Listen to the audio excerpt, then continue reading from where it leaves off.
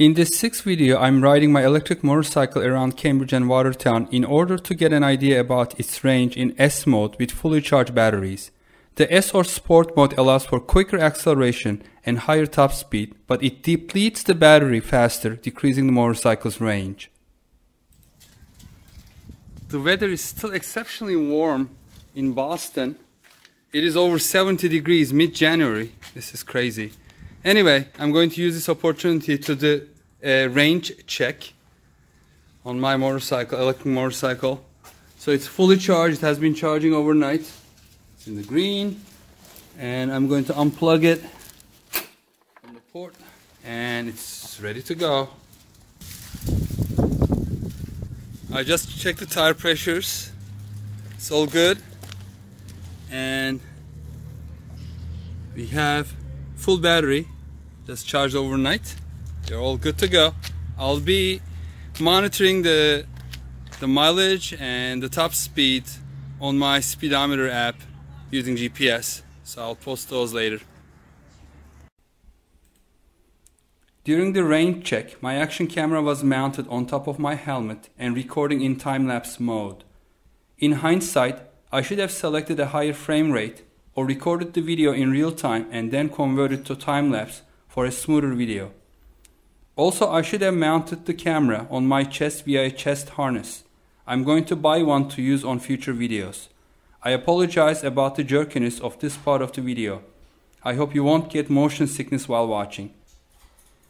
It was a Sunday, so traffic was not too bad. I mainly stayed on larger city streets with higher speed limits. Several times I reached the top speed while keeping up with the fast-moving traffic. I confirmed the top speed of 45 miles per hour that I measured in my previous video. One thing I realized during this ride is that the battery level indicator in the instrument cluster does not really display the remaining charge on the battery, so it is not like the indicator on your phone that shows the charge left on your phone's battery. This indicator is more akin to a voltmeter showing the voltage the battery is supplying. When the battery is under heavy load, such as during full throttle acceleration, the indicator shows a lower charge. When the battery is resting, such as at a traffic light, the indicator shows full charge. This will become an issue when the rider tries to determine how many more miles the motorcycle can go before the battery is depleted. I also tried to use the speed data I gathered from GPS app and the speedometer to determine how accurate the speedometer is. This table shows the difference between the indicated speed and the much more accurate speed reported by the GPS app at various speeds. At all speeds, the speedometer is displaying a speed significantly higher than the GPS app. Unfortunately, the GPS app has a slight delay reporting its measurements, which in turn cause low accuracy and repeatability in the results. For example, the two measurements made at the 29 miles per hour GPS indicated speed at two different instances show a significant variation between corresponding speedometer measurements. In the near future, I am planning to record another ride with well-controlled speeds, during which I am planning to wait a couple seconds after reaching each target speed for the GPS app and speedometer to stabilize before taking the readings. I will also repeat the test 3 times for each target speed in order to have some statistical significance for each data point.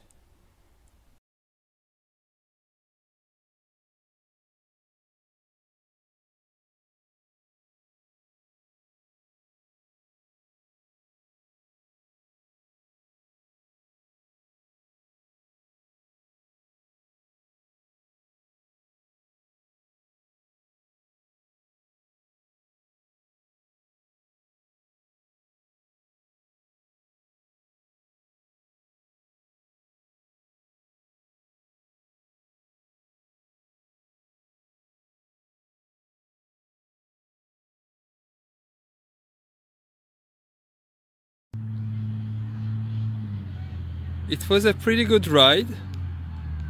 The pace was decent and the ride was about a little over 50 minutes.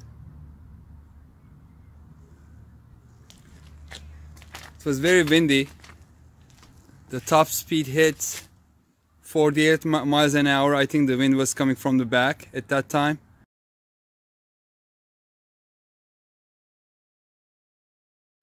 And on the way back, the opposite direction, it was 42. So I can easily say that according to the GPS, with batteries freshly charged, this motorcycle can go 45 miles an hour on a straightaway. The trip was a little over 15 miles, so that corresponds to about 25-26 kilometers. And I was in the sport mode the whole time. So it was in the sport mode here, which uses more battery, more juice, but gives you a little more power than the D. And I kept up with the traffic easily. I mean, this won't go on highway, no way.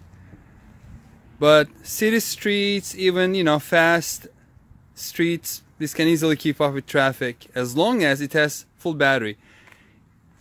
Into about 6-7 miles of the trip, the battery indicator, you see it's showing as full, but whenever I was opening the throttle, it was coming down.